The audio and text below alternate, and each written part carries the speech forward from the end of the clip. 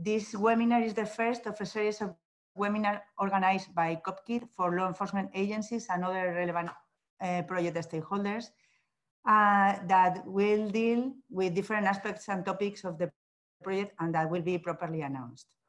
Okay, today, the main goal is to present you the project, and we will walk you through the objectives and the methodology of the project for a better understanding of the Copkit solution. But first of all, let's us introduce ourselves. My name is Raquel Pastor from the Spanish state-owned company ISDEFE, and I'm the Copkit project coordinator.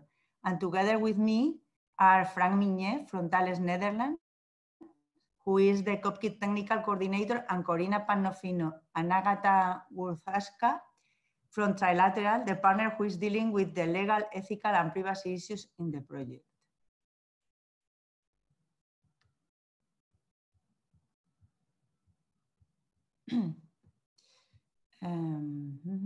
Okay. The webinar is structured in 3 different parts, followed at the end by the mentioned question and answer session. I'm starting by introducing the project and its main objectives. Frank will give you information about the technologies being developed in the project, and after Frank, Agata will present the Copkit ethical, legal, and data protection implications and solutions in the project. So, first slide, Corina.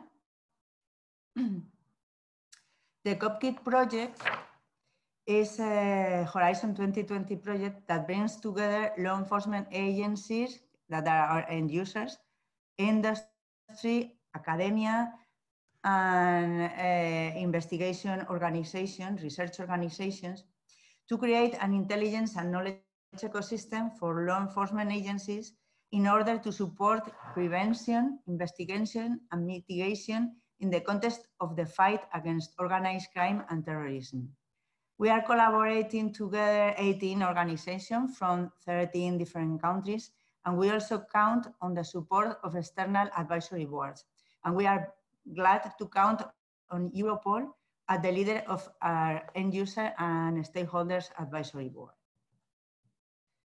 During a previous project that was focused on the strategic analysis for policing in environmental scanning, the involved law enforcement agencies drew the conclusion that strategic and investigative analysis were intrinsically dependent, and that adequate exchange of knowledge between these different levels of analysis could improve their investigation and mitigation capabilities.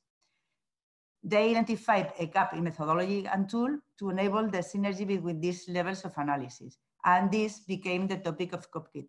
In Copkit, then, we are attempting to close the cycle that is shown in the slide between the 2 aspects of analysis. You are producing means for both analysts to produce and share knowledge. So we are helping strategic analysts to fight crime by discover patterns and construct models with the goal to produce what we call context knowledge. And this context knowledge helps the investigative operational analyst in their investigations. Similarly, we try to support the investigative analyst on fighting criminal by using existing patterns and models and discovering knowledge and elements specific for their cases, and sharing his event observation with the strategic level as a basis for the discovery of new patterns. We call this approach the early warning, early action-led policing. That is the approach of our project. And we have organized this approach in 4 main objectives that we are going to present. Our objective 1 is focused on developing the methodological aspect of the early warning, early action-led policing, as well as producing requirements and approaches for the tools that are the enablers of this approach. Concretely, we are chosen 2 specific use cases for that are firearm trafficking and crime as a service, and we are using them to demonstrate and evaluate our methodology and tools. Our objective 2 is about developing a toolkit for this. As said, an important part an important aspect of this early warning, early action methodology is the production of knowledge. And both types of analysts require tools to help them towards the production of knowledge. And this is true in all steps of the intelligence cycle, from data collection, information extraction, production of intelligence and new knowledge, up to the construction of models supporting the assessment of the situation of a specific threat and forecasting for the estimation of future threats. So for that, our objective 2 is about developing a toolkit realizing capabilities for all these activities. And this can be seen as too broad, but of course it's very broad. So we are focused on specific subparts, specific data types. And Frank will provide more information on these technical developments afterwards. Our objective 3 is about making the early warning, early action methodology and tools usable given the actual constraints of law enforcement agencies. In this new early warning, early action approach, different analysts will modify their ways of working to share and incorporate the information provided by other analysts. So their workflow will change, and therefore new interfaces, new human-machine interfaces are needed, allowing them to visualize and incorporate the additional information. Further, it seems obvious that with this new approach, security is a strong constraint, but also enabling law enforcement agencies to respect ethical, legal, and privacy constraints with respect to sharing. So we are working on the development of innovative solutions for the necessary management of these different types of constraints. Finally, our objective 4 is about facilitating the uptake of our results by law enforcement agencies. And for that time, we are working on innovative ways to allow the evaluation of tools, and we are also developing the required training for this new approach. And now Frank is going in more depth on the toolkit being developed to realize the capabilities required in this new approach. Please, Frank. Thank you, Raquel. We are now going deeper into the toolkits and the different capability. And if you remind the analysis cycle presented by Raquel, the capability needed are derived more or less from this cycle. At first, you have the capability of data collection. We focus on dark web collection that we identified as a gap, a capability of information extraction.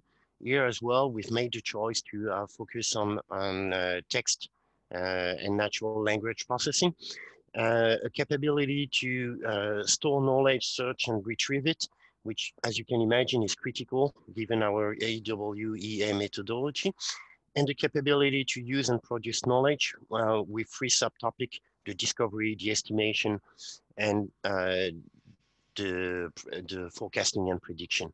And finally, we are also developing tools to enable tests on real data at the location of the LEAs. In addition to those specific functions, in Copkit, we are also focusing on specific technical approach. Corina, could I have next slide, please? Thank you. If you remember that our paradigm relies heavily on knowledge, and in particular on domain knowledge and expert knowledge, then the techniques that we are investigating are also supportive of that aspect of incorporation and usage of expert knowledge. There are 2 ways to do that. One is to make sure we keep the expert in the loop when automating processing. And the second one is really injection of expert knowledge in AI and machine learning, and especially something that is generally called hybrid machine learning or knowledge constraint machine learning. In theory, this approach have a specific advantage is that if you have a lot of knowledge, then this can alleviate the need for large data set. We believe that in the use case of Copkit and more generally in fighting crime and terrorism, you do not always have very large data set. You do not always investigate only large volume type of crime.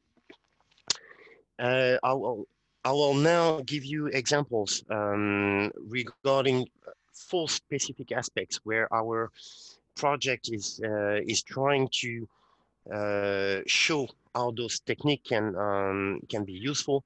One of them is to keep the analyst in the loop. The other one is to do information extraction using use case driven knowledge. The third one is knowledge constraint assessment and forecasting. And the last one eventually is about sharing with adaptive security and privacy. Let's start with the example of Copkit tool showing the particular importance of experts in the loop. And the first tool is an innovative way to do dark web scrapping.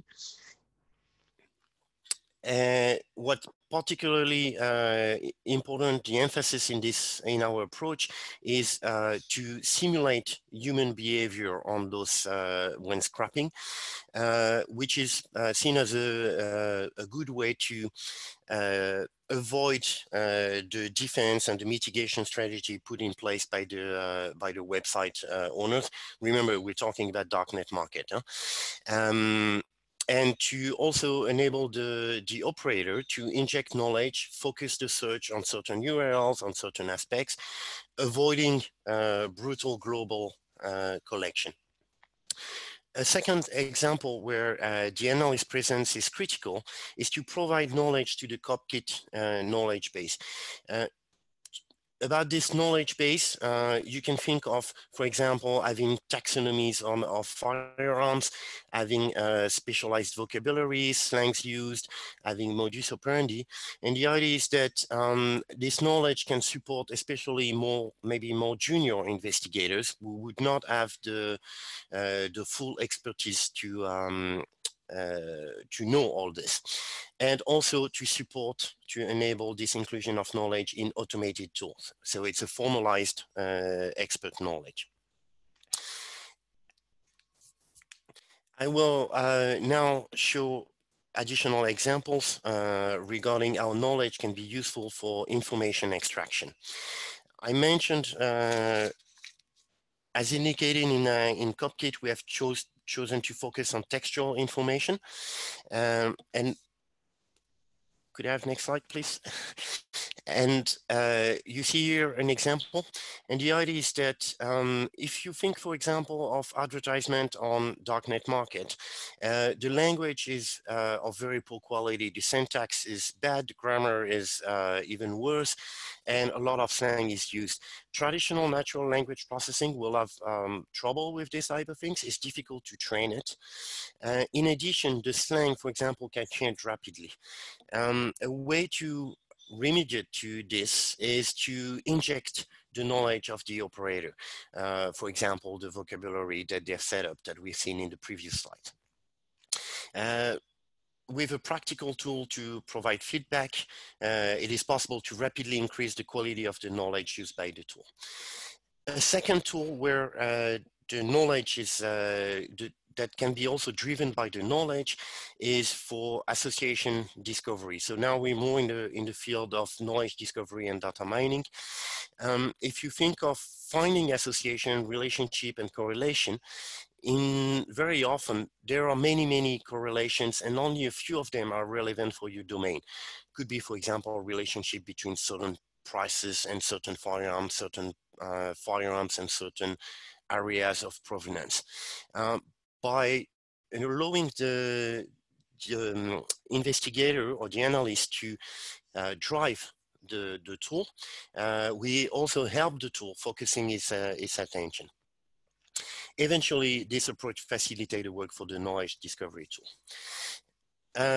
In the third example, we're going to focus on knowledge constraint assessment and forecasting, and we will start with the assessment. Let me first explain what it means for situation assessment. Imagine, no, actually, next slide was good. Thank you. Imagine you are trying to assess the risk related to a certain advertisement or its likelihood to be actually an attempt at fraud or something like that. The expert has an understanding of the MO, the modus operandi, and the drivers. Machine learning can help you then computing this type of likelihood, but for this you need a model. And this model can be built by combining qualitative knowledge, influential context observation, uncertainty, knowledge coming from the knowledge base, and machine learning to actually realize the quantitative part of the model. Among other aspects, those models are more explainable, and in theory, they require less data. Regarding forecasting, we are actually trying to use a similar approach, which we expect is practically favorable when you have low volume crime. So there again, it's about hybrid machine learning, where the qualitative knowledge, such as the variable influencing a certain phenomenon, think of firearm seizure, for example, the reporting bias, particularly important for fighting crime and terrorism, and spatial effect is provided by the expert, and machine learning is then used for the strength of the correlation and the quantitative aspect. There as well, we expect, those models are in general more explainable, and we expect that they also are suitable when you have less data. Finally, let me describe what Copkit proposes in terms of sharing with adaptive security and privacy. First, we consider that the owner of the data should stay in control of his data, and the data should stay in place. So what we're proposing does not include this idea of data lakes. Law enforcement agency or department or team keeps their own data. However, if you want to share, that means that this owner is able to provide publishing services, publish his data in a very fine-grained way. And this is aiming at avoiding all or nothing access. In combination with role-based data access privilege, then this fine-grained access can be realized.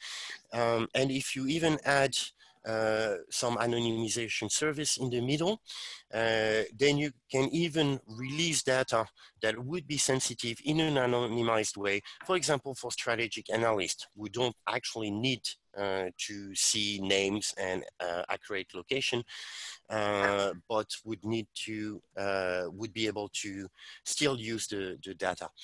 And finally, this sharing requires new workflows from analysts, because they now have an investigator or case analyst now have to find ways to integrate context knowledge, and that requires him to modify a bit his workflow. And for that, we also propose solution for the HMI. And this slide is as presenting this adaptive security and privacy concept in Copkit. Makes it very easy to me to hand over the floor to Agatha. We will now describe the ethical, legal, and privacy aspects in the Copkit project. Thank you, Frank. So Raquel and Frank explained how the Copkit solutions could benefit law enforcement agencies and ultimately the society. But at the same time, the use of technology by law enforcement agencies actually raises several ethical, legal, and societal questions with serious implications for the relationship between law enforcement agencies, policy and lawmakers, and the society. And these considerations include such issues as inaccuracy, automation bias, and discriminatory results risk, privacy breaches, mass and individualized surveillance, reproduction, and further entrenchment of police unequal treatment. Also, because of machine learning and algorithms, we have a question of transparency and accountability gap related to a black box. We're also thinking about technological solutionism and also exacerbate issues of policing, such as over-policing of certain areas or population, and also exacerbate power asymmetry between police forces or in general authorities and individuals. These concerns may ultimately lead to weakened public trust in the police and governmental authorities and damage social cohesion. So having this in mind, in Copkit, we're working on addressing ethical, legal, and societal challenges related to the envisioned use of Copkit as a law enforcement investigation tool. So looking specifically at questions related to, firstly, data. And here we're asking ourselves what types of data and how this data should be used by LIAs. Who has access to this data within and outside the police, which data sources are used, and to what extent is our digital footprint, such as our activity on social media, Instagram, Facebook, how is it private and can it be used unconditionally? And also, what are the legal limits of citizens profiling? The second issue is transparency. So we're asking, okay, so how can predictive algorithms reach their conclusions? How do the analysis work? How are they used? And how effective are they in contributing to the uncertainty? The third aspect is related to inaccuracy, automation bias, and discriminatory results. And here we are asking ourselves to what extent may data-driven policing tools contribute to stigmatization of people, especially vulnerable and minority groups and individuals and places known as hotspots. Could such information as our postal codes, age, sex, race, employment status, social and family situation be used as proxies for criminality? And how to design such tools to minimize victimization and repeat victimization? And ultimately, how to reduce automation bias where human decision makers defer to computers and accept recommendations that may be incorrect or biased. And lastly, we're looking at dual use. So how to avoid misuse by the criminals or, for instance, by the public authorities. And we can imagine a situation of democratic countries where the authorities use such tools for surveillance of their political enemies. So to analyze this variety of ethical, legal, and societal issues, in Copkit project, we conduct an integrated privacy, ethical, and social impact assessment of the Copkit solutions. And actually, we'll have a separate webinar fully devoted to the question of ethical, legal, and societal aspects in the Copkit project. So please stay tuned and join us for this webinar. Thank you.